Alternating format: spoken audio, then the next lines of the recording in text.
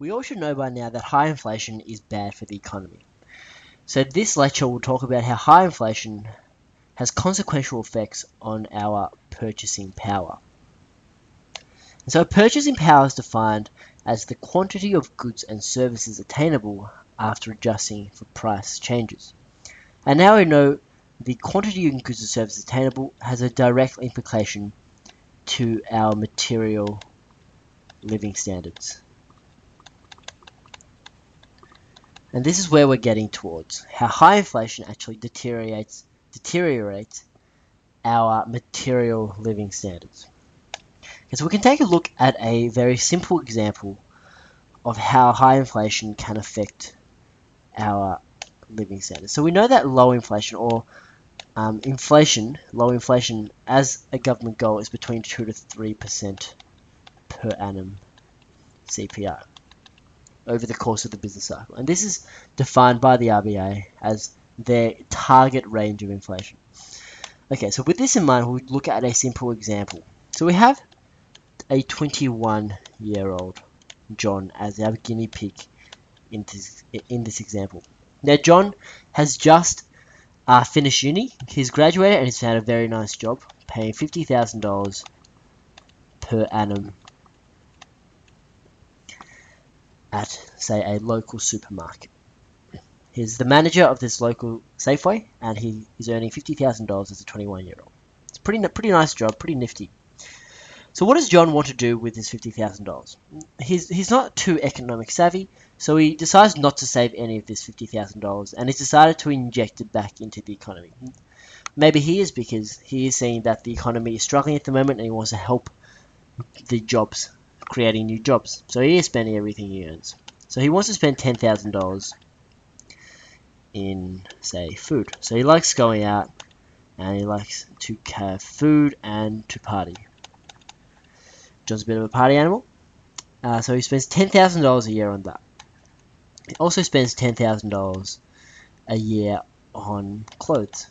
So he loves his new designer clothes, and he loves wearing the most fashionable thing out. And he's going to spend $30,000 on a car. Okay, so now assuming that in 2012, this is his total expenses. Now we can see if we add all this together, that is $50,000, and which equals his annual wage. And so now we can see that his needs and wants are all satisfied. So we can see that because John only wants food, clothes, and car, he is satisfied with his needs and wants, and therefore his material living standards are to an extent maximized at the current point. So let's move on to 2013. Let's see what happens now. 2013, inflation has risen by 10%. And 10%, this is due to an increase in the cost of labor.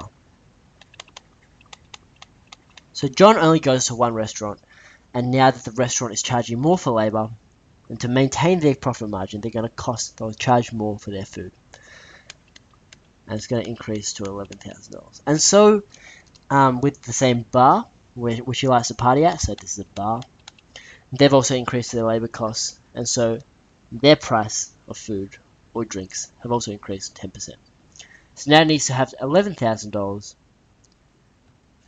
to purchase his food and to satisfy all his party desire. Okay. And clothes as well, we can see that because of our international uncompetitiveness, we're going to see that because labor costs are also high, the cost of clothes has also increased by 10%.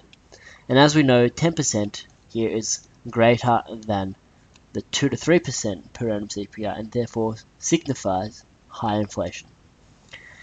And now to the next year, he somehow loses his car. So he left the keys in his car, and someone stole his car, and the police never found the culprit to whoever stole his car. So his car is stolen, and therefore he needs to buy a new car because he lives in the country, and he needs a car to move around. And so, because labor costs in the car industry or the automotive industry have also increased, the cost of the same car has also increased 10%. So we can see across the board, inflation has risen by 10%. So the cost of the car will be $33,000.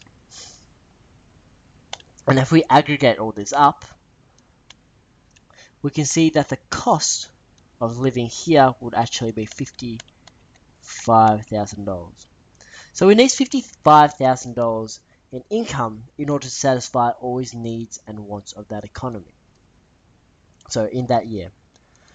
So what this means is that because he signed a wage contract, a contract for 5 years that is going to have a $50,000 per annum income, this $50,000 is not enough to satisfy all his needs and wants. So what he has to do is he has to make a compromise. Maybe he can only purchase, say, $8,000 worth of clothes and only $9,000 worth of clothes and only $8,000 worth of food, I should say.